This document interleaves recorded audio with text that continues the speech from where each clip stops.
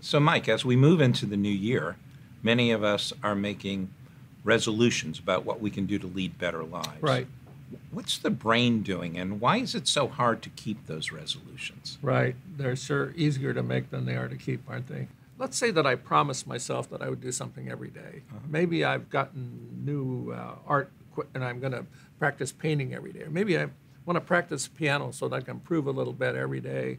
And by the end of the year, I'm going to just be a lot better and enjoy it a lot more. Why don't I keep it up? What's wrong with me? Why do my interests flag? Why do I flag? Well, first of all, in order to sustain anything in your activities in the brain, you need a strong controlling executive. You need a strong captain in your little ship.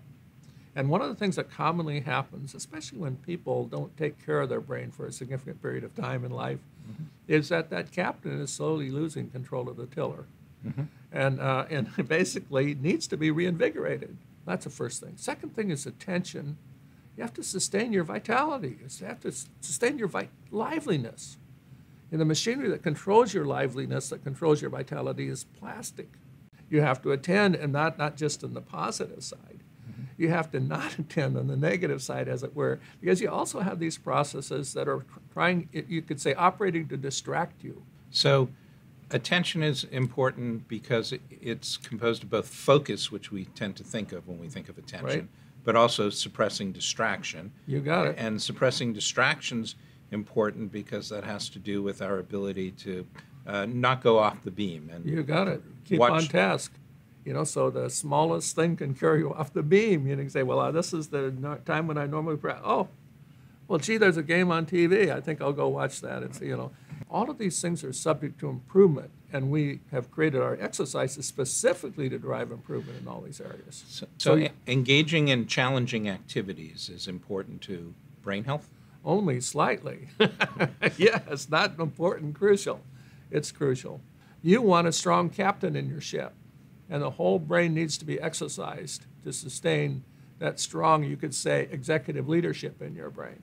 You tend to think, well, if I just somehow, I'm going to put this on my schedule, and every day I'll come to it on my schedule. Of course, those things are valuable. But it's more than that. It's really about how healthy the machinery inside your skull is and how it's sustaining your vitality and your liveliness and your spirits. All of those things are plastic. All of those things are improvable as a function of how you engage your brain and use it, of course. You know, I'll also have to remember what the task is, right? You have to sustain those memory-related resources. And all of this is contributing to keeping the information that's being fed to the executive in a high-quality form. Now the executive can operate with power and control.